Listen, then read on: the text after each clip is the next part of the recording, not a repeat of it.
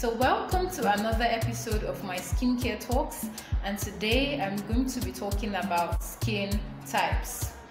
Now, sometime last week or thereabouts, my friend approached me. He wanted to change his skincare routine, wanted something that would give him some glow up without, bleaching him.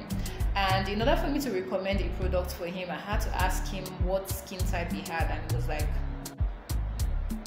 and I'm like, you don't know your skin type? And he's like, no, it doesn't pay attention to things like that. And I'm like, you need to know your skin type.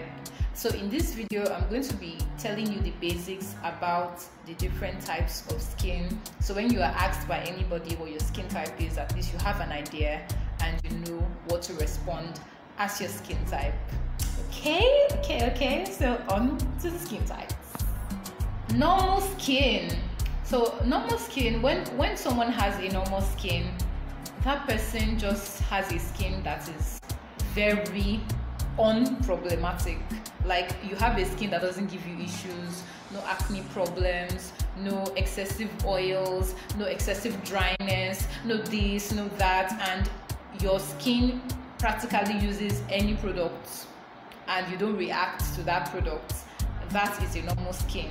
Okay, so when you have a face that does not give you issues, or a skin type that does not start itching you here and there, or you start reacting to different things or even a new product, then your skin is normal. If you switch from one product to another and your skin does not react or does not disturb you, that is a normal skin. Okay, sensitive skin. A sensitive skin just naturally gets irritated. Okay, so it responds to external stimuli, or maybe just anything new. Even if it's not new, sometimes one day you can just wake up and you start seeing rashes on your skin, or you start seeing inflammations on your skin, or a red spot here and there.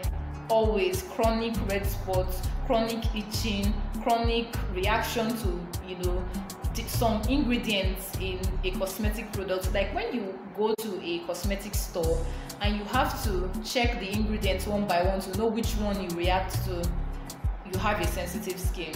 So your skin has products, or rather has elements it reacts to. So you're not even meant to use a skin product that has that element in it. If you're always having to look out for an ingredient in a product, or maybe you use something and all of a sudden you start itching, or you start growing boils here and there, for some people it's not just even cosmetics. If they use a new perfume, or they use a roll-on or a deodorant, anything, practically anything, their skin reacts. So those people have sensitive skin. So people with sensitive skin are extra careful about the things that they get for their skin.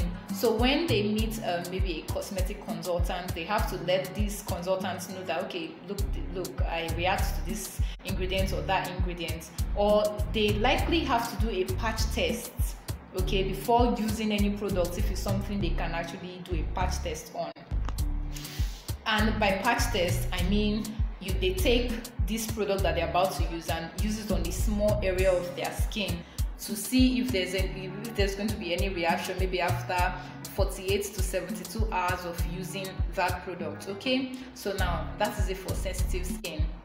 And we have the dry skin. Now, someone with a dry skin mostly always has to contend with dry skin, itchy skin, scaly rashes, all of those stuff. So someone with a dry skin just has to take extra care to moisturize not just their face but also their bodies, because they are susceptible, or they are prone to having their skin dry out on time or easily, almost like the Harmattan period. Now imagine being in a Harmattan period, okay, and your skin is constantly dry. That is a dry skin on a normal day that is not even Harmattan. So people with dry skin always have to have an intensive skincare routine that moisturizes, intensive moisturization. That is dry skin for you. If you're always having to battle with your skin being dry all the time, or most of the time, unless you moisturize or your face is always itchy, then I think you should watch out for just how your skin is, and you might notice that your skin always dries out on time, and you need to always moisturize or add an extra moisturization routine to keep your face moisturized and hydrated. Oily skin. I'm just laughing because I remember a point in my life when I had oily face. You see, I've gone through stages of having different types of skin, and that is actually possible when your hormones change every now and then. So a phase in your life you realize you have an oily skin, a phase in your life you realize you have a dry skin, and then a phase in your life you realize you have a combination skin. So I've actually been on two sides of this coin, the dry and the oily. Now when you have an oily skin, you just know that your skin pores, they are porous, and by porous I mean they are open, and they always emit substances from your skin, your face included.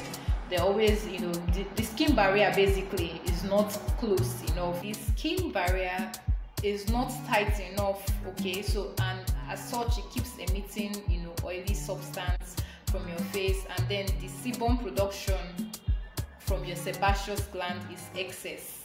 That is why your face is oily. And as a result, for some people, okay, I say for some people because I know some people who have oily faces but don't have acne or pimple problems. For some people, they have that oily face comes with acne. It comes with acne. So if you're always having to every time wipe off excessive oil from your face, or after washing your face, maybe within 5, 10 or 20 minutes you're already seeing oil all over your face is oily, and it is excessively oily. So that is it about the oily face. So if your face is like that, then your face is oily. The last of all, the last main types of skin is the combination skin. Now your skin is a combination skin when you have some characteristics of the dry skin and the oily skin, and this is where the T-zone comes in. For some of you who are already familiar with skincare talks, T-zones would be familiar with you, or you would have heard T-zones from someone before who has talked about skincare. Now the T-zone just means the area where you notice the oiliness on your face, okay? So for some people who have combination skin, the oil stays on their forehead, their nose and their chin. For some people it's just the nose and the forehead, and then the rest of the face is dry, especially the cheeks. They are dry, but you see this area, it's called the T-zones, and they're the parts that have the oil on them, okay? So now I have come to the end of basically explaining the skin types here, and I mentioned 5 main types of skin: the normal skin, the sensitive skin, combination skin, dry and oily skin types, okay? So when next you have to answer what your skin type is, I hope that this video will help you to know what your skin type is, or at least have a basic idea of what your skin type is. Please don't forget to give my video a thumbs up, like, subscribe and share this video. I would also love to know your thoughts. You can leave your comments in the comment section, and as always, I love you guys. Thank you so much for watching, and I will see you next time. Bye.